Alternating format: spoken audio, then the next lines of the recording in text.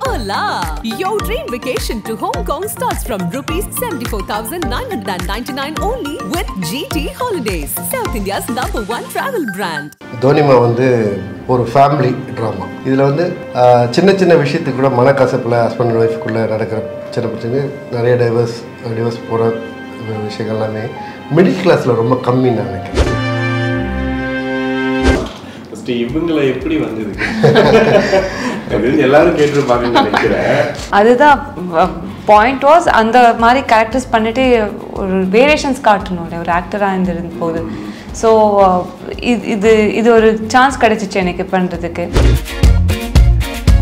இப்போ வந்து இதில் பெரிய சர்ப்ரைஸாக இருந்தது கலிவெங்கட் அண்ணன். ஆக்சுவலி அவரை எதுலையுமே செட் பண்ணிக்கலாம் அப்படிங்கிற மாதிரி, எந்த கேரக்டர் கொடுத்தாலும் அப்படியே செட் பண்ணி வச்சுக்கலாம் இவர் தான் அப்படின்ற மாதிரி. அவர் வந்ததை பற்றி சொல்லுங்கள். இந்த கதை ஐடியாவாக இருக்கும்போதே நான் பிச் பண்ணிட்டேன். ஆனால் இதான் கதை, உங்களுக்கு இதுதான் படம் பண்ண போகிறேன். அதுக்கப்புறம் நான் ரொம்ப கம்ப்ளீட் அவர் எழுதும் போது கலிவெங்கட்ன்றதா போட்டு எழுதுனதே கலிவெங்கட்டாக தான் எழுதுனது. அதில் எந்த டவுட்டுமே கிடையாது. ஏன்னா அவர் வந்து சீன் என்ஹான்ஸ் பண்ணி கொண்டு போகிறது. ஆமாம், நீங்கள் அதில் அடிச்சுக்கிற ஆளே கிடையாது. மகா நடிகன்ற வார்த்தை சுதாகரன் சொல்லியிருப்பாங்க. அதுக்கெல்லாம் அந்த வார்த்தைக்கு சரியான ஆள் வந்து கலிவெங்கட். இப்போ இந்த சின்ன பட்ஜெட் படங்கள் பெரிய பட்ஜெட் படங்கள்னு சொல்லிட்டு ரொம்ப காலமாக பிரிச்சுக்கிட்டே இருக்காங்க. இப்போ ரீசெண்டாக நிறைய கான்ட்ரவர்ஷியலான விஷயங்களும் பார்த்துருப்பீங்க. அதாவது ஒரு 2 கோடியில் படம் எடுக்காது, 3 கோடியில் படம் எடுக்காது, ஆனால் அதுலேயும் எடுத்து ஹிட்டும் கொடுத்துட்டு இருக்காங்க. ஸோ நீங்கள் ஒரு சின்ன பட்ஜெட்டில் படம் முடிக்கணும், கேரவன் கூட கிடையாது அப்படின்னும் போது அதில் கூடிய சிக்கல் என்ன? இல்லை, நீங்கள் நல்ல படம் தாங்க பேசுவீங்க. நீங்கள் வந்து பெரிய பட்ஜெட்டில் படம் எடுத்துட்டீங்கிறதுலாம் மக்கள் வந்து உள்ளே உட்காந்துட மாட்டாங்க. நீங்கள் என்ன எடுக்கிறீங்கன்னு படத்தை, இல்லைன்னா இங்கே வந்து மஞ்சுமல் பேசக்கூடாது. அவர் படத்தை காட்டுறேன், உங்கள் டேரக்டருக்கு நீங்கள் வந்து அதை சைகை பண்ணி காட்டணும், அவர் கண்டுபிடிக்கணும். எப்படி அவர் பார்க்கணும்? நான் பார்க்கணும். அதாவது இந்த படத்தை பற்றி அவர்கிட்ட நீங்கள் சொன்னீங்கன்னா நான் படத்தில் பேச சொல்லுவேன். எனக்கு அந்த படமே தெரியாது. இந்த படம் தெரியாது தெரியும், கேமரா பண்ணி கொண்டுருவாங்களே. இது தெரியும்ல, அந்த படம் தெரியாதா உங்களுக்கு? தெரியாது அந்த படம்.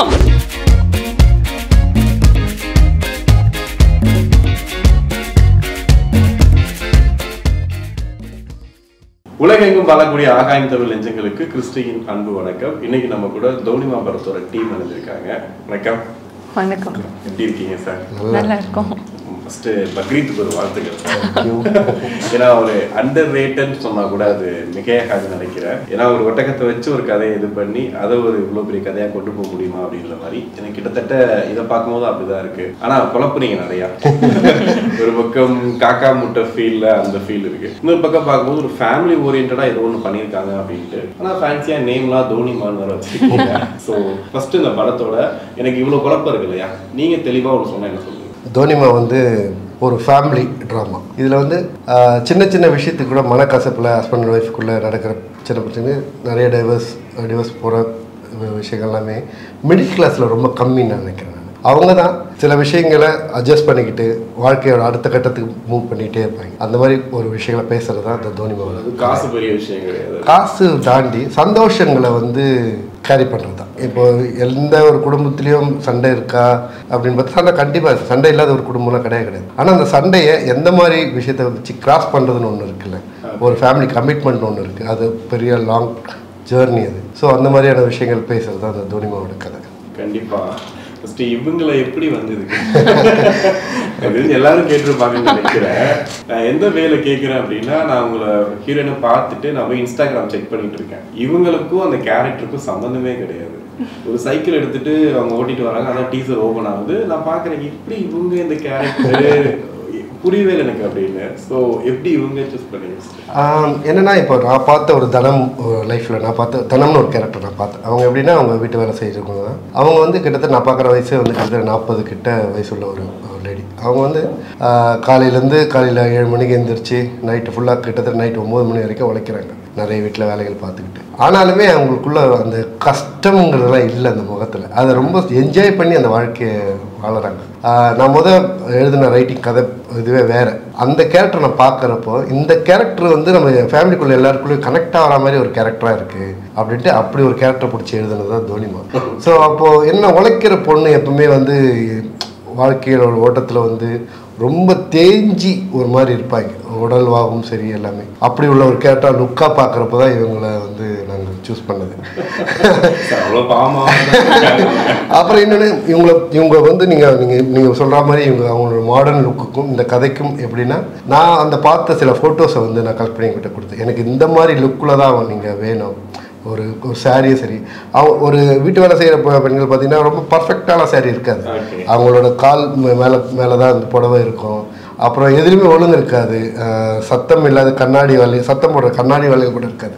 பிளாஸ்டிக் வலையில் போட்டுட்டு, ஏன்னா வேலை பார்க்குறப்ப உடையக்கூடாதுட்டு இந்த மாதிரி ஒரு ஃபோட்டோஸ் எடுத்து ரெஃபரன்ஸ் கொடுத்தேன். நான் கொடுத்துட்டு இவங்க பார்த்துட்டு ஃபஸ்ட்டு ஒரு டெஸ்ட் ஷூட் ஒன்று பண்ணோம். அந்த டெஸ்ட் ஷூட்டில் வந்து இவங்களுக்கே வந்து டவுட் ஆகிடுச்சு, நம்ம தானான்ற மாதிரி. ஒரு மேக்கப், ஏன்னா இருக்கிற இவங்களோட மேக்கப் ஃபுல்லாக டல் பண்ணி அந்த லுக்கு கொண்டு வந்து ஒரு சாரீ கட்டி, ஒரு காட்டன் சாரீ, அந்த மேட்ச் இல்லாத ஒரு ப்ளவுஸு, ஸோ அந்த மாதிரி போட்டு பார்க்குறப்போ அவங்களுக்கு வந்து அதே போல் அவங்க லைஃப்பில் வந்து டெய்லியும் ட்ரெஸ் புதுசு புதுசாக போடுறவங்க கிடையாது. அவங்க ஒரு துணி எடுத்தாங்களே அது வந்து ஒரு வருஷம் 1 வருஷம் யூஸ் பண்ணுறாங்க. அப்போ அவங்களோட சாரியோட கவுண்டிங் ரொம்ப கம்மியாக தான் இருக்கும். அவங்க ரிப்பீட் நிறைய போடுவாங்க, அது மேட்ச் இல்லாத ப்ளவுஸாகவே இருக்கும். ஸோ இந்த மாதிரிலாம் லுக்கில் நான் காமிச்ச பிறகு தான் அவங்க ஓகே சரி இந்த மாதிரி தான் லுக்காக அந்த தனுன்ற கேரக்டர் அப்படிங்கிறத ஃபிக்ஸ் பண்ணுவோம். உங்களுக்கு எப்படி இருந்துச்சு? ஆக்சுவலாக உங்கள் ப்ரொஃபைல் செக் பண்ணால் டான்ஸ் ஆடுறாங்க, பயங்கரமாக ஃபோட்டோஸ் போட்டிருக்கீங்க, அவ்வளோ விஷயங்கள் இருக்குது. நீங்கள் அந்த ட்ரெய்லர் யாராவது டீசர் யார்ட்டையாவது காமிச்சிருந்தா கூட நீங்கள் தான் சொல்லியிருப்பாங்கன்னு நினைக்கிறேன். உங்களுக்கு எப்படி இருந்துச்சு இதெல்லாம்? அதுதான் பாயிண்ட் வாஸ், அந்த மாதிரி கேரக்டர்ஸ் பண்ணிட்டு ஒரு வேரியேஷன்ஸ் காட்டணும்ல ஒரு ஆக்டராக இருந்திருந்த போது. ஸோ இது ஒரு சான்ஸ் கிடைச்சிச்சு எனக்கு பண்ணுறதுக்கு. ஸோ அப்போ பண்ணிக்கலாம், ட்ரை பண்ணலாம். ஃபர்ஸ்ட் ஆஃப் ஆல் சார் ஒத்துக்கணும், அது டெஸ்ட் ஷூட் எல்லாம் பண்ணும்போது அந்த கேரக்டருக்கு சூட் ஆகுமா இல்லையான்னு. ஸோ சூட் ஆயிடுச்சுன்னா இப்போ எனக்கு அது தெரியாத ஒரு பிளேஸுக்கு வந்து இந்த மாதிரி ஷூட் எல்லாம் பண்ணுறது அவங்க எடுத்த ரிஸ்க் தான். ஸோ பண்ணிட்டோம். சொன்ன மாதிரி தெரியாத பிளேஸ் தான், அதுவும் அதில் இருக்கிற இடமே ரொம்ப, அதாவது நல்லா நடிக்க தெரிஞ்சவங்க கூட கொஞ்சம் கஷ்டப்படுவாங்க அந்த இடத்துல. எவ்வளவு கஷ்டமா இருந்துச்சு?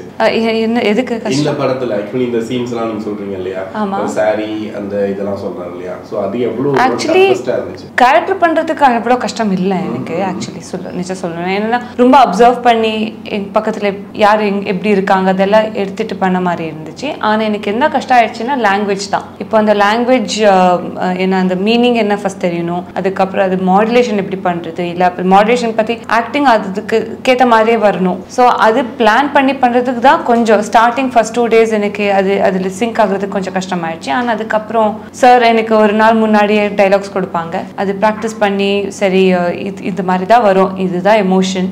ஸோ ஆன் செட் போய் அப்படி தான் பண்ணிட்டோம். இப்போ நீங்கள் பண்ண கேரக்டர் நிறைய பண்ணியிருக்காங்க. துஷாரா விஜயெல்லாம் ஆக்சுவலி உங்களை மாதிரி தான் அந்த கேரக்டர் பண்ணி வந்தவங்க தான். ரெஃபரன்ஸ்க்கு அவங்க பார்த்தீங்களா? நான் பண்ணும்போது அந்த துஷாரா விஜய் படம் எதுவும் வரல.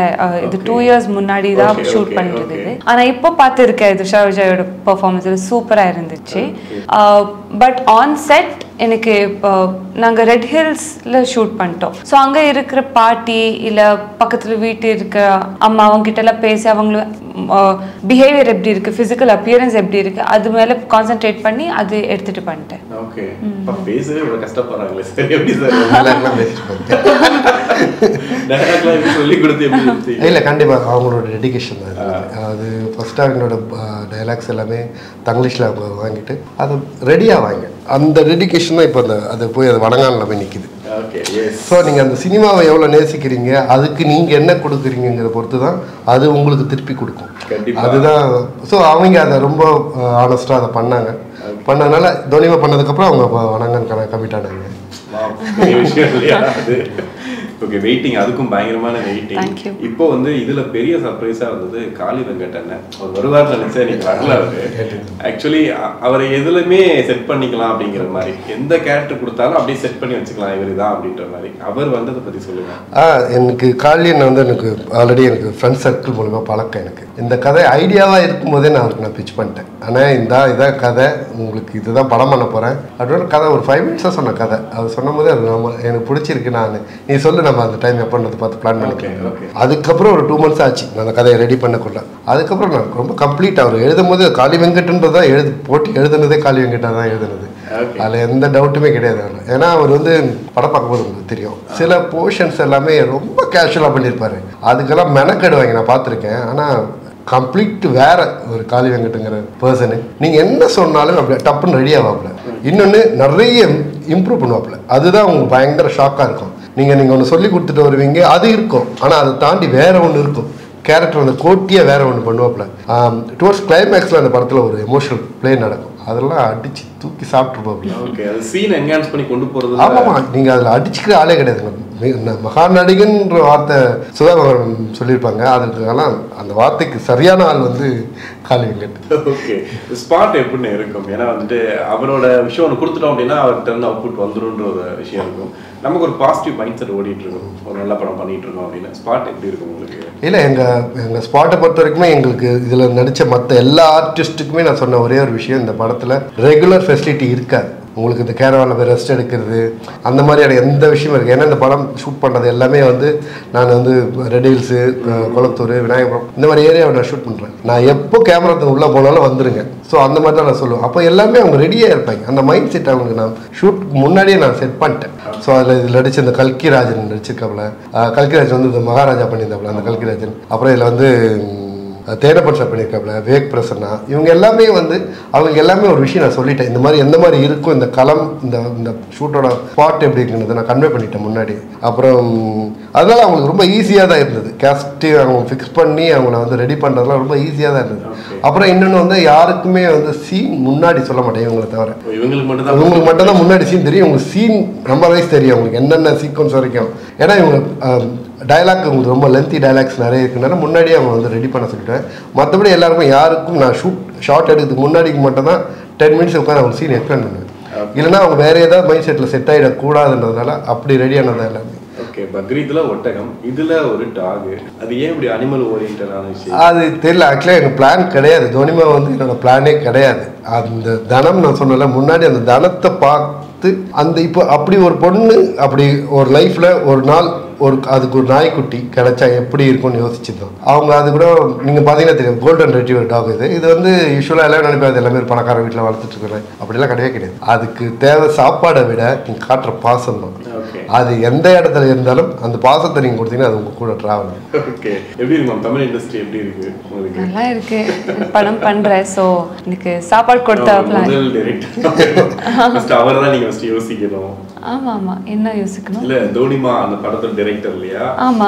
சோ உங்களுக்கு இந்த மாதிரி ஒரு கான்செப்ட், இந்த மாதிரி ஒரு சப்ஜெக்ட் கொடுத்திருக்காரு இல்லையா? அதை கேக்குறேன், தமிழ் இண்டஸ்ட்ரி எப்படி இருக்கு, வெல்கம் பண்ணும்போது எப்படி இருக்கு? இல்ல, நான் அதுதான் சொல்றேன். ஸோ இங்க எனக்கு ரொம்ப பிடிக்க விஷயம் என்னன்னா, இங்க எல்லாருமே மோர் தென் 100% கொடுப்பாங்க. இப்போது லைட்மேன் இருக்கட்டும், இல்லை ஆர்டிஸ்ட், டைரக்டர், டீம் எல்லாருமே இப்போது வந்து 5 o'clockலேருந்து 9 o'clock வரைக்கும் நீங்கள் ஷூட் பண்ணணுன்னா அந்த டைம் தாண்டி எனக்கு 9 o'clock க்ளோஸு, ஆனால் அவங்களுக்கு 9 o'clock அப்புறம் இன்னொரு இருக்குது, இன்னொரு 3-4 hours வேலை முடிச்சிட்டதுக்கப்புறம் தான் தூங்க போகிறாங்க. ஸோ அந்த மாதிரி டெடிகேஷன் அண்ட் இன்ட்ரெஸ்ட் எங்கே இருக்கோ அங்கே ஒர்க் நல்லா தான் வரும். So it's been a great journey, அவ்வளோதான். இவங்க வந்து இறுதி சுற்று படத்துல வருவாங்க, அந்த மாதிரி அந்த வைப்லே தான் இருக்கும். இறுதி சுற்று எந்த படம்? இறுதி சுற்று ரித்திகா சிங். சரி, உட்காரவே மாட்டீங்க, கேமரா பின்னாடி எடுத்து போயிட்டு கொஞ்சம் பின்னாடி போங்க. சாரிங்க, கொஞ்சம் ஹேபிட் அது. ஓகே, அப்படிதான் இருப்பீங்களா? ஆமா ஆமா, அது இயல்பாவே அப்படிதான். ஆனா அந்த எனர்ஜி இருக்கும். இப்போ கண்டிப்பா இப்போ ஷூட்டிங் ஸ்பாட்ல கூட இப்போ ஏதோ பண்ணும்போது சரி இப்போ ஷார்ட் முடிச்சுட்டு இப்போ நைட் ஷூட்ல எனக்கு எனர்ஜி இன்னும் ரொம்ப வரும். ஸோ 2 o'clock ஆயிடுச்சு, ஒரு பிளாக் காஃபி குடிச்சிட்டு நெக்ஸ்ட் சீன் என்ன அப்படி வரும். ஓகே, வணங்கான் எப்படி இருந்துச்சு? நல்லா இருந்துச்சு. இட்ஸ் இது ஒரு ஜானர்னா அது வேற பாலா சார் வேற மாதிரி இருந்திருக்கும். ஸோ அது எப்படி இருந்துச்சு உங்களுக்கு? அது ரொம்ப டிஃப்ரெண்ட். இந்த படத்துக்கு அந்த படத்துக்கு ஒரு வேரியேஷன் ரொம்ப இருக்கு. அப்புறம் என்னோட கேரக்டர் கூட இட்ஸ் அ சேஞ்ச் ஓவர் சொல்லணும். ஸோ ஒரு மேஜிக்கல் எக்ஸ்பீரியன்ஸ் தான்.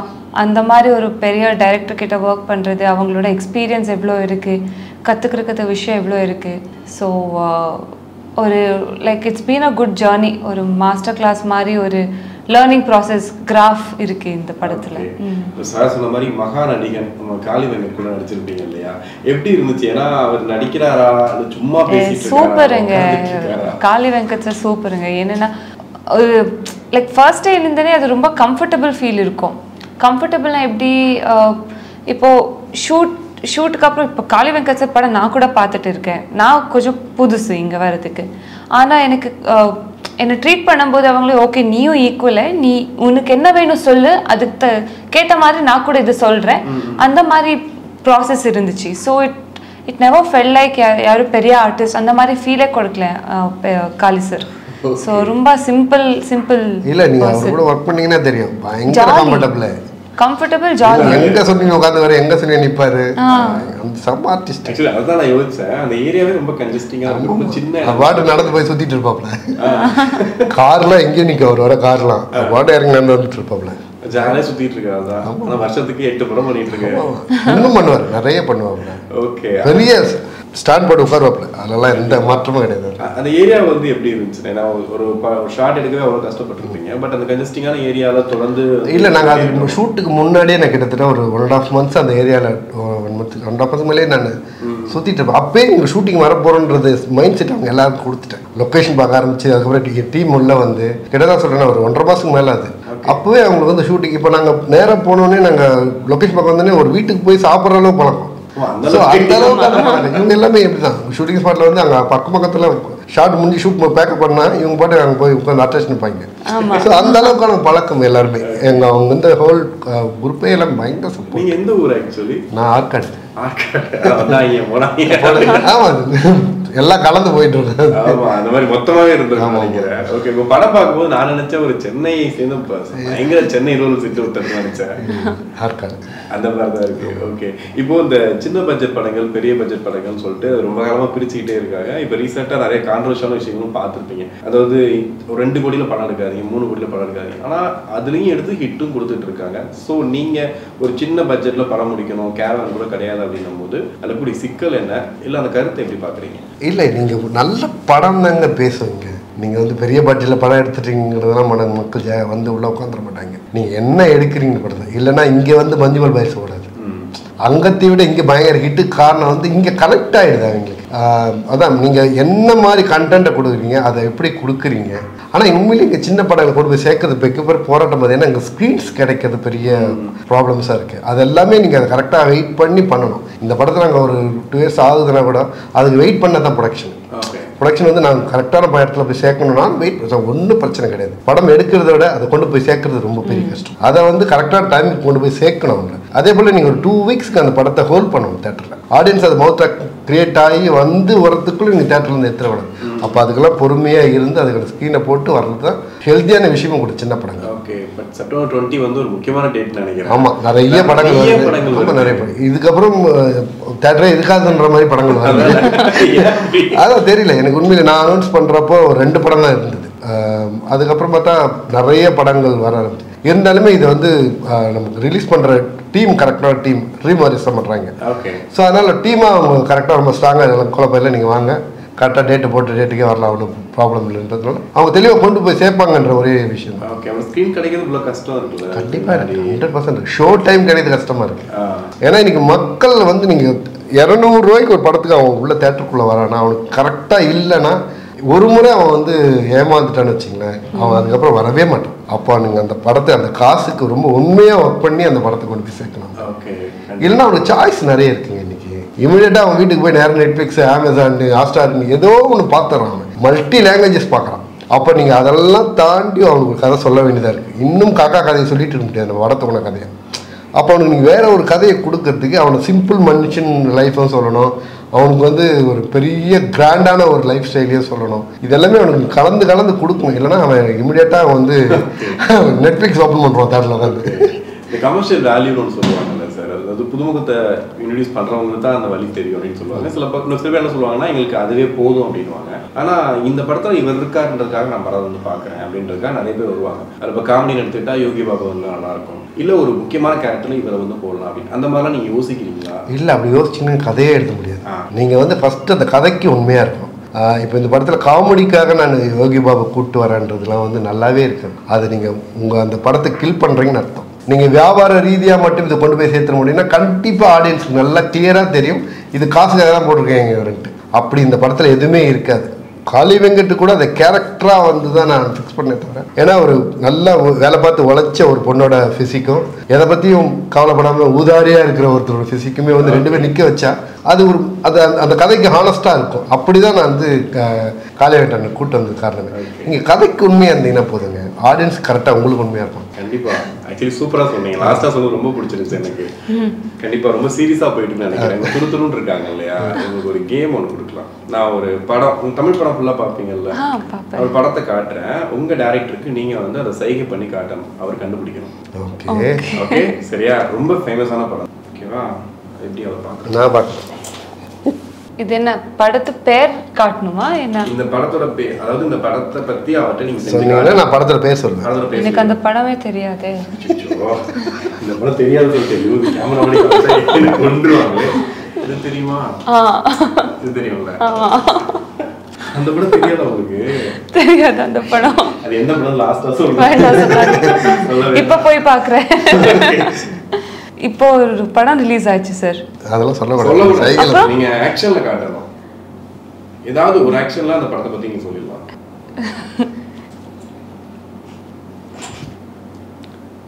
Okay code. Same artist sir. Volt film. கில்லி.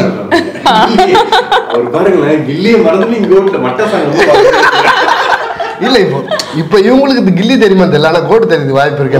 அப்படி வரீங்களா? Okay okay.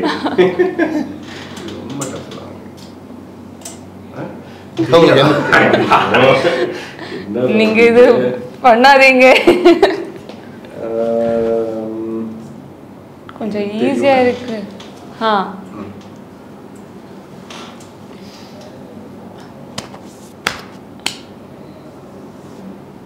அதானே? அதுதான் பேசக்கூடாது.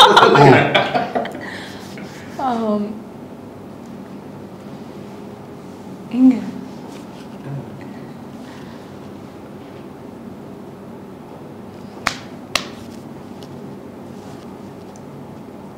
ஒரு ஓகே. இது என்ன குத்து சண்டையா? ஓகே செப்பரேட்டா பாருங்க. அதான் காலிவங்கட் இப்படி இப்படி என்ன பண்ணிருந்தாங்க காலிவங்கட்னு சொன்னோனே ஓகே.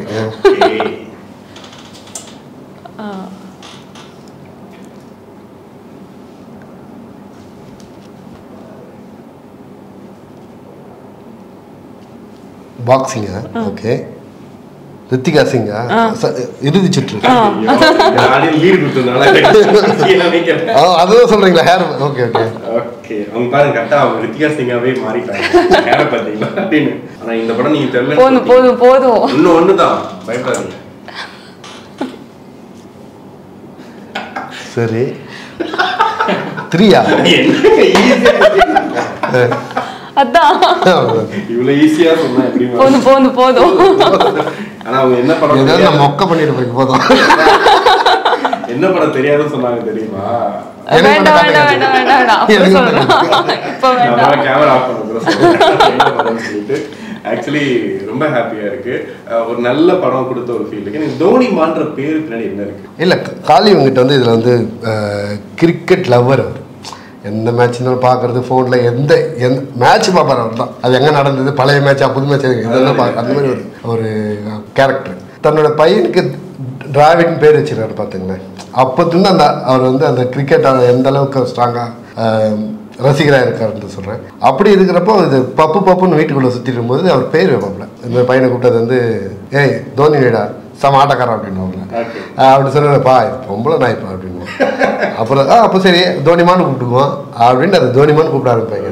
அது படமெல்லாம் தோனிமான்னு கூப்பிட்டுப்பாங்க. டயலாக்லாம் கேட்கும்போது வீட்டில் பேசுவோம்ல, நார்மலாக வீட்டுக்குள்ளே பேசிட்டு இருக்கோம்ல, அந்த மாதிரி தான் இருந்துச்சு. அது அப்படி பிளான் பண்ணி தான் வச்சிங்களா? ஆமாம், நம்ம கேஷில் எழுதுறப்ப நான் பவுன்ஸ் பண்ணும்போது பேசும்போது வச்சுதான் அது.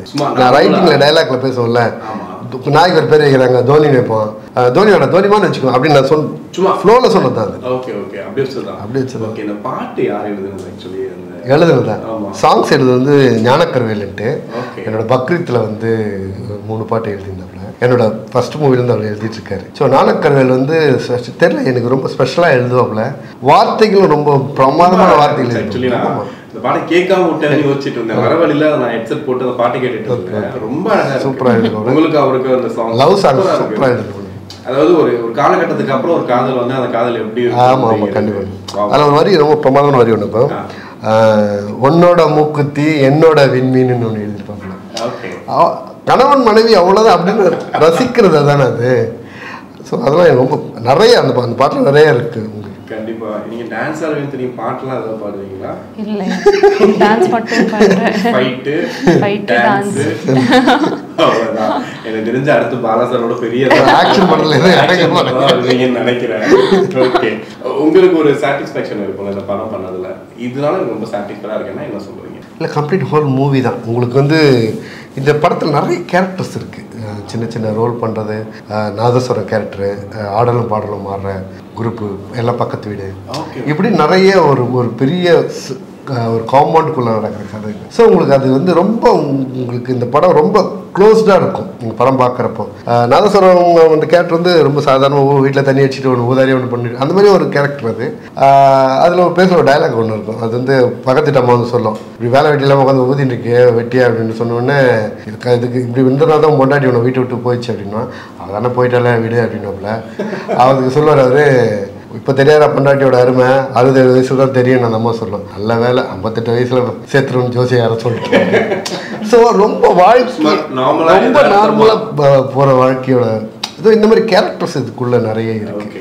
ஒரு இந்த மேலத்தில் என்ன நடக்குதுன்னு தெரியாமல் கீழத்தில் பேசுகிற அரசியலுக்கு என்ன நடக்குதுன்னு தெரியாது, இவங்க பாட்டு ஒரு வாழ்க்கை விட்டுட்டே இருப்பாங்க இவங்க. அந்த மாதிரி இந்த மாதிரியான சில விஷயங்கள் அந்த லைஃப்பில் ஒன்று நடக்கும்ல. இந்த பட்டா வாங்காத, பட்டா வரும் ஒரு எதிர்பார்த்து